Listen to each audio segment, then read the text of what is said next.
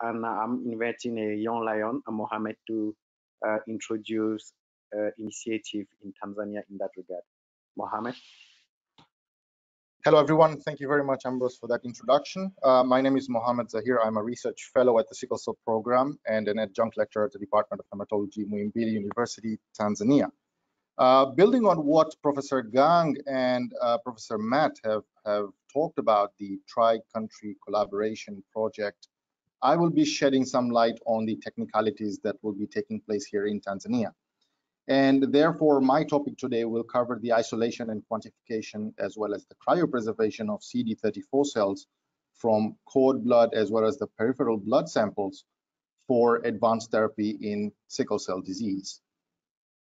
So we all know that allogenic hematopoietic stem cell transplant at the moment is the only known cure for sickle cell disease, and that has shown a high rate of success. But again, we do know that there is some limitation with regards to finding the matching sibling donor, as well as the high risk of transplantation-related side effects. And this has sort of scratched heads of different scientists into going about alternative methods.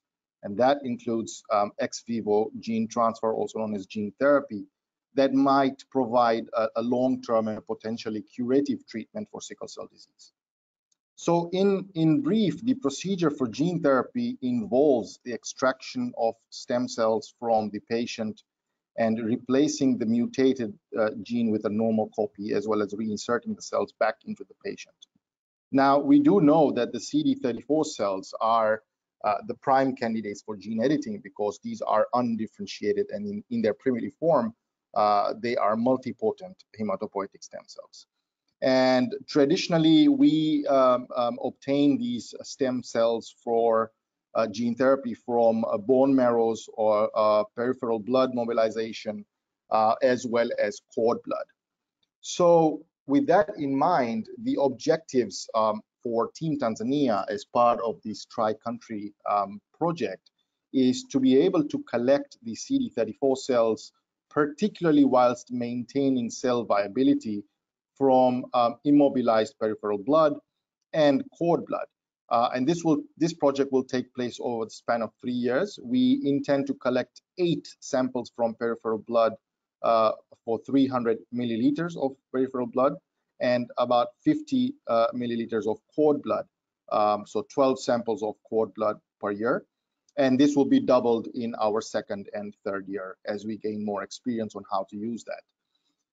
The process involves the isolation of mononuclear cells from the samples, as well as a selection of CD34 cells.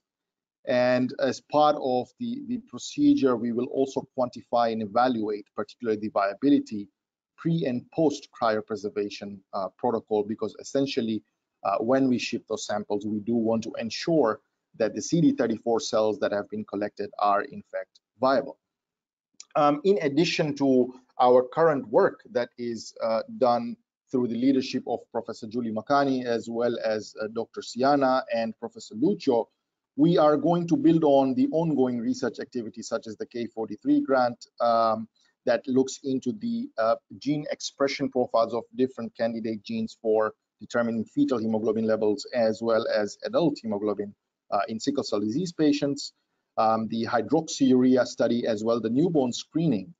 And given the fact that we are already collecting cord blood samples from sickle cell patients from different regional and referral hospitals, we are further going to capitalize on that. In addition, we are going to utilize the Hematology Clinical Research Lab located in Muhimbili University, as well as the Sickle Pan-African Research Consortia and Sickle Gen Africa collaboration, particularly to increase the capacity for advanced therapy research for sickle cell disease.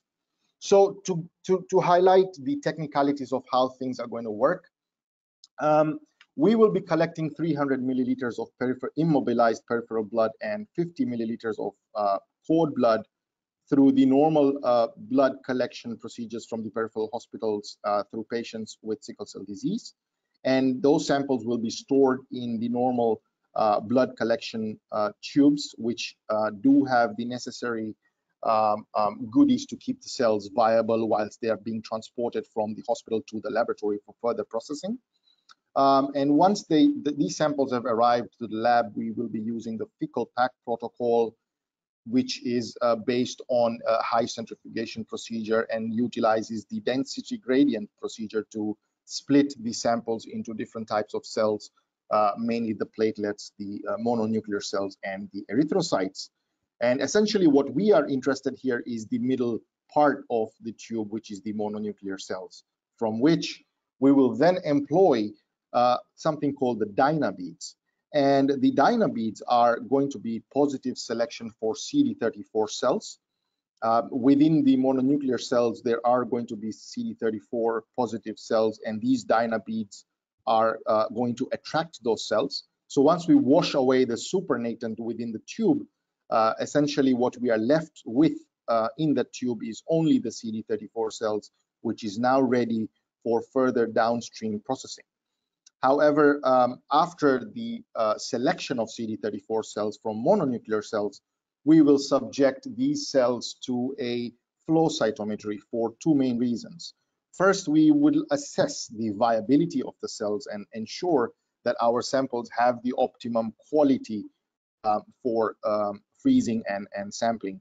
But also at the same time, we will be quantifying those cells so that we do know we have enough number of cells per tube per sample that would be required for downstream processing. And as part of our contribution to the tri-country collaboration, we will then gradually freeze our samples in liquid nitrogen so that the samples are stored below minus 150 degrees Celsius. And for quality assurance, we will practice both. So prior to freezing and after freezing, we will thaw them after a couple of days and assess the viability of these cells, CD34 cells from the patient's samples. And that will give us a good idea as to how effective, in fact, the entire protocol and pipeline that will take place in Tanzania actually is. These samples will then be sent to Gang's lab for further editing procedures and engraftment procedures through other collaborators as well. So we are going to build on the techniques and tools that we do have in place from the resources we have in Tanzania. So personally, I have worked with the mononuclear cells from blood samples that I worked for my PhD in the Netherlands on a leukemia project where I looked at translocations in the acute forms of leukemia. And within the same project, we also used the magnetic beads for cell selection and separation. The other areas of laboratory experience also includes DNA isolation and sample preparation for sequencing. So we're well versed with preparing these samples. For example, for cardiomyopathy, we assembled 2,000 patients. We had 300 patients for spinocerebellar ataxia, as well as 500 samples for different forms of hereditary cancer.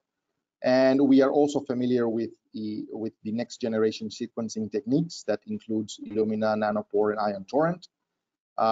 Familiar with molecular techniques such as PCR methods and Western blotting. But also we are particularly familiar with the in vitro cell culturing, both for cell line and blood culturing, which is essential should this project go further downstream and get to a point whereby all our research will be conducted in Africa by Africans. And that is one of the objectives and aims of this collaboration, so that we bring back home these technologies and be able to conduct these studies by ourselves with the capacity that we have. We are going to team up with the Department of Microbiology for the flow cytometry operation analysis, as well as for cryopreservation under liquid nitrogen. We will work with the regional referral hospital for clinical sample collection, as well as the storage pipeline.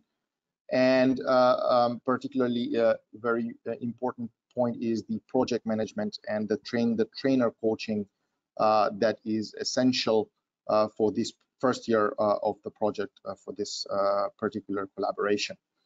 I think this project will also address some of the comments and points that were raised by Dr. Siana, particularly to address the differences of populations in France, US, and Tanzania with respect to the efficacy and the efficiency of gene editing and engraftment potential when considering the genetic variation present in different human populations, as well as environmental factors that will be looked into.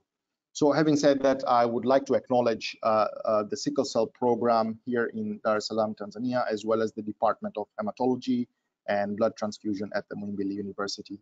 Thank you very much, and thank you for listening.